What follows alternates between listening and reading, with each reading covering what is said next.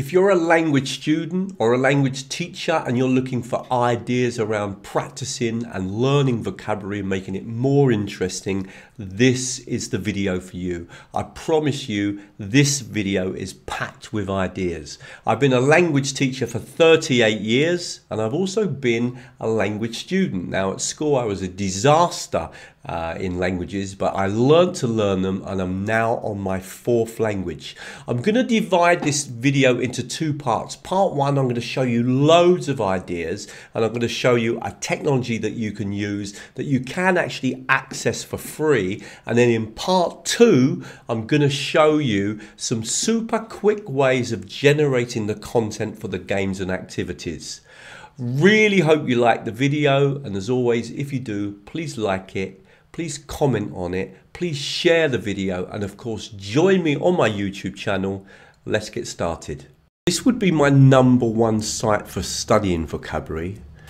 The reason is simply because there are so many activities. If I clicked on create activity, then you'll see that there's just tons of different games that you can create by putting in the vocabulary that you want to practice and making games. It's super simple. Let's just take a quick look at a few activity types so you get an idea of what you can do. So in this example, for example, you've got to drop the right words in, drag the right words in. So for example, warm, and this one would be coming in here, and ear. So that's a drag activity, which is great for practicing grammar. In this activity, we're practicing the past, but we have to put the words in the correct order. And we get marks and it moves on to the next question. So she watched TV yesterday, etc. So this is a kind of syntax type of activity. In this activity, you kind of match the word by dragging it out to the correct object on the picture. This activity I'm doing in Polish, and what I've got to do is drag in the correct word to complete the sentence. And it goes on and on and on because there are just so many activities. Now, of course, really important is how to create an account and get a free account, and also how do we make the activities. Okay, you've got a taster of why I like this website so much, and there are in fact ways of getting a free account, and I'm going to explain it carefully because a lot of people get confused. And also what I'm going to do is I'm going to start to show you how to create the games, and you're going to be amazed how easy it is to do. Don't forget, if you're finding the video useful, please like it. Let's carry on. If you sign up to a free account, you're allowed to make 3 games. Now, where people get confused is that you can then use those 3 games again and again and again. So for example, if we looked at this first one here, I can click now. Let's just quickly play this game. I've already shown you how this one works, okay? Where you've got to literally drag and organize the sentences. So I drove to school, etc. Now I can still come back and edit this game and play it completely differently. So I'm going to click on sentences in the present, and I'm going to change this to I drive to school, I eat fish for breakfast, and I play the guitar. Okay, and then I'm going to click on done, and now I'm going to play the game again.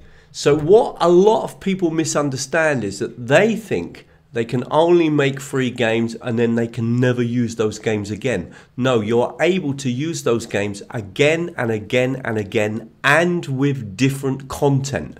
So my tip is, if you create a free account, choose your games very carefully, and I would suggest, for example, that Matchup is a great game, Complete the Sentences is a great game, and Unjumble. Those would be 3 that I would recommend if you sign up to a free account.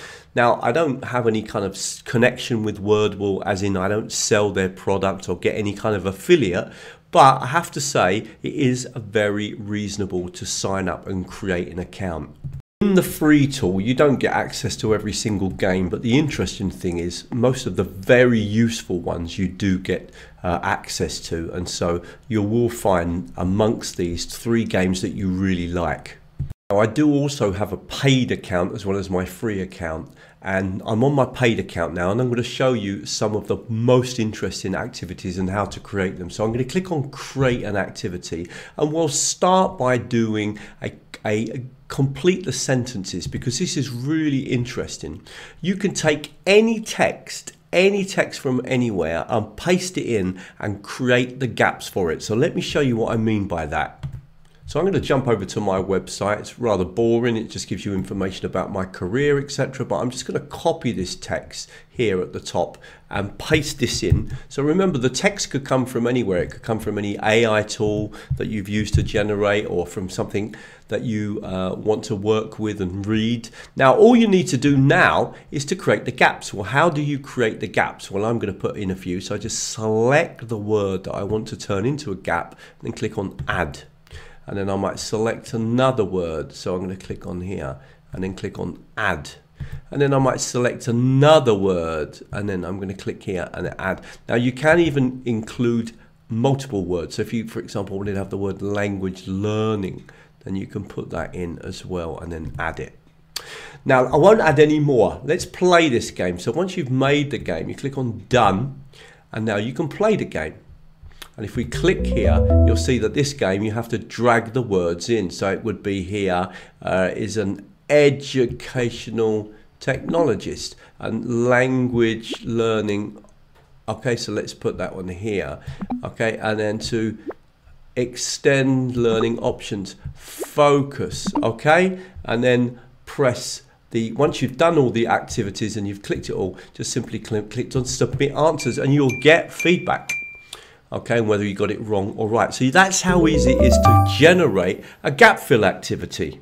Now, one of the most useful ones, of course, is the matchup, and we can use this for all sorts of things, where we can have a word, maybe the opposite or the beginning of the sentence and the end of the sentence, or maybe in English and then in another language. I often do this where I've got words in English that I want to, or words in Polish that I want to learn, and then the translation. But you don't have to do translations. It could be a word plus a definition, etc. So loads and loads of options. So let me just quickly fill it in.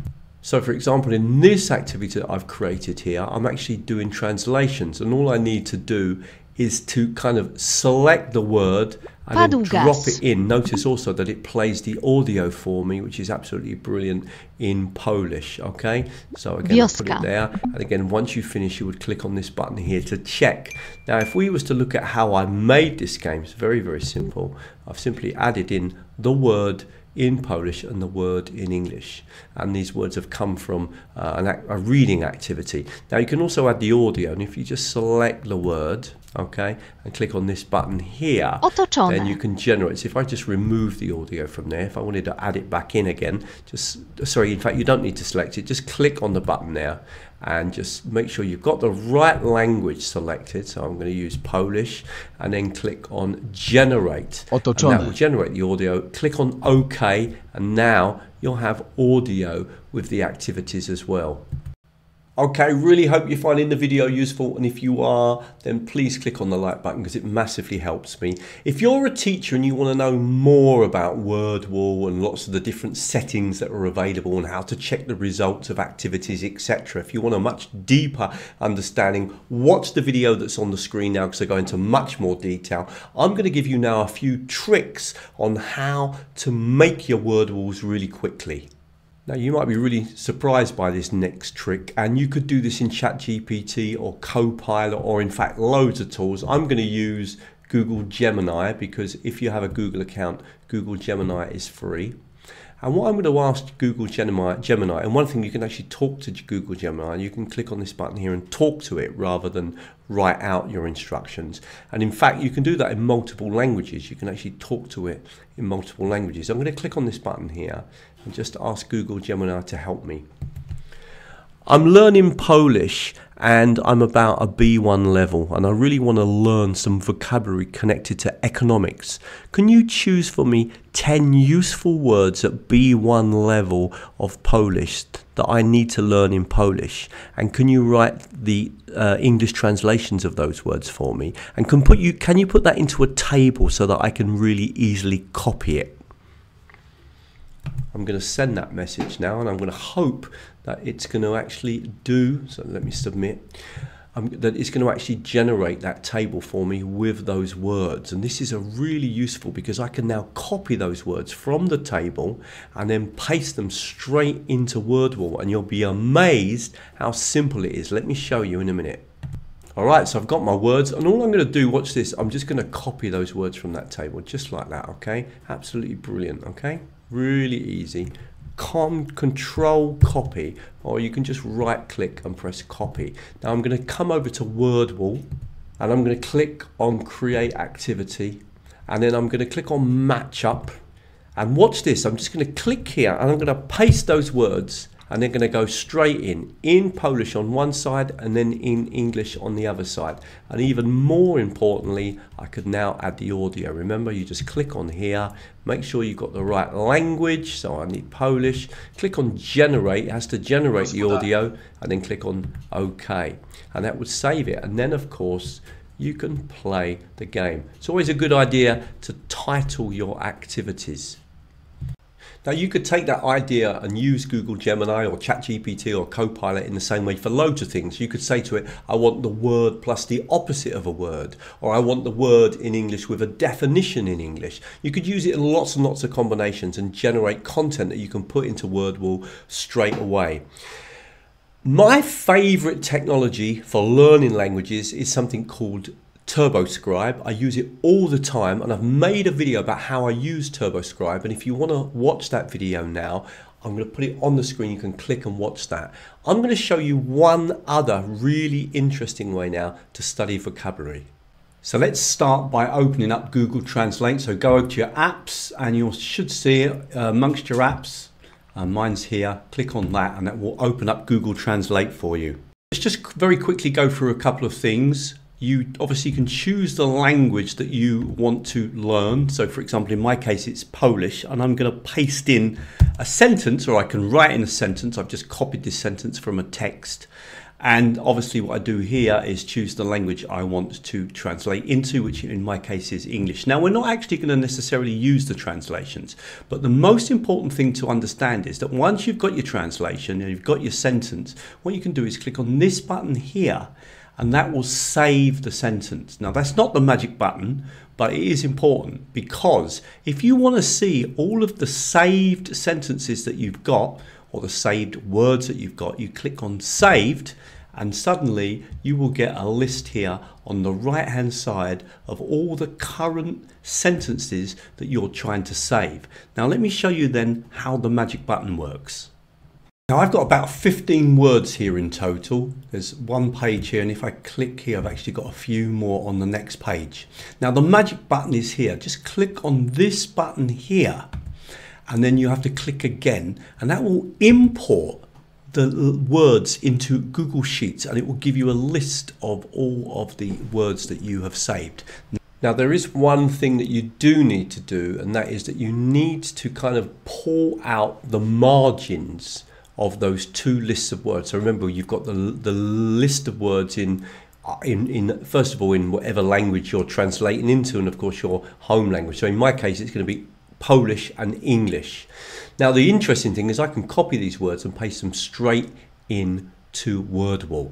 And what you can do is select the words that you want. So if you hold down your mouse, and I'm going to say, right, I'm going to select, for example, these words here. Okay, that will do. I could select some more, but I can just copy a small group of words. And now I'm going to right click. Once I've selected the words, so select the words that I want to copy, I want to right click and copy.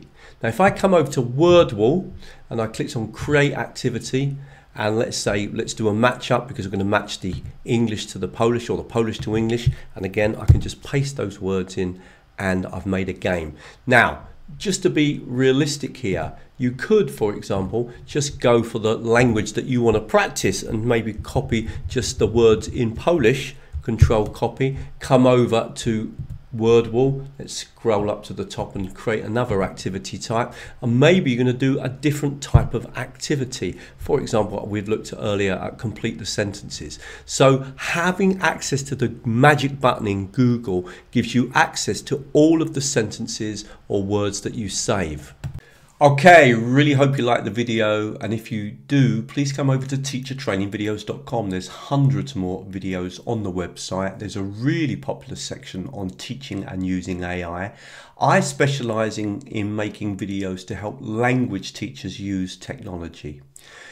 If you want to sign up to the newsletter, then that way you can keep up with all the latest videos, the free webinars that we run, the courses that we run, etc. And at the moment, if you sign up to the newsletter, there is a special 14-part free course that you'll be sent. You'll be sent a video about every 3 or 4 days that really just focuses on the most popular technologies on my YouTube channel that teachers have reacted to, and that really builds up into a really nice course and gives you a strong basis in using technology in language teaching. It's completely free, and literally everything that I show you is a free technology.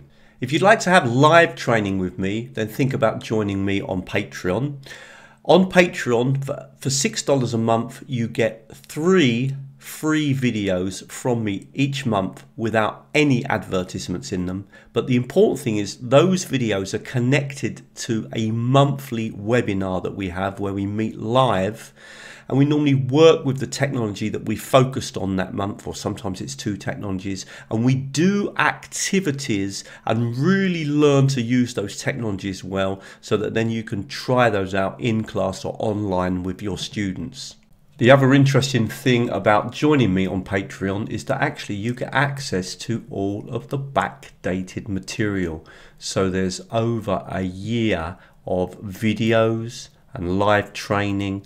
This training is very practical with lots and lots of ideas about things that you can do in the class or online with your students teaching languages. So it's much more practical than the YouTube videos, and you get that as part of the $6 a month. Okay, I'm going to leave some more videos on the screen that I think you might find useful.